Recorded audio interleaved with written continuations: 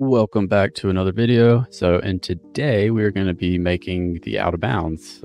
So some of y'all might have noticed that there's like an invisible wall here.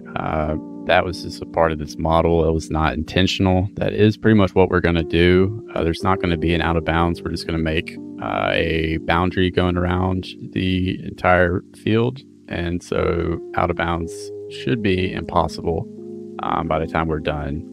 But before we do that, we need to delete these pre-existing walls. So this is going to be kind of a cleanup video, I guess.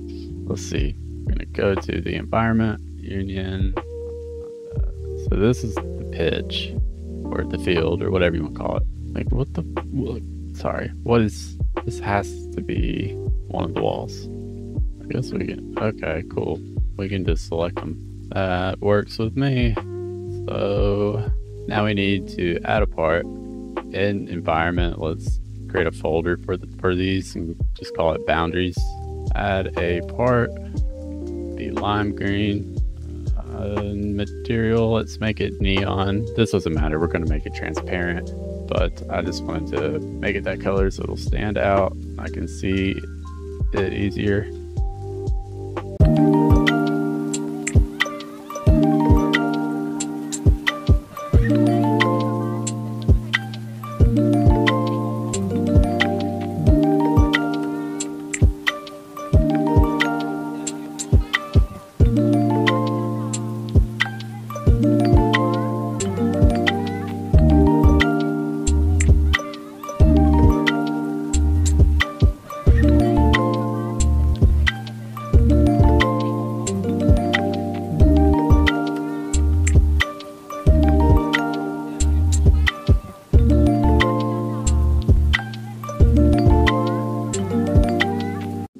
Something else we need to do is turn off cast shadow.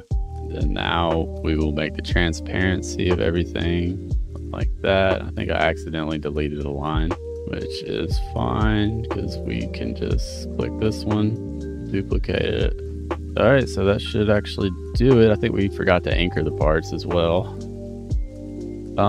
So yeah, we are done here. That was a pretty boring basic video, but yeah, we pretty much just added a bunch of blocks and made them invisible to get our out of bounds boundary.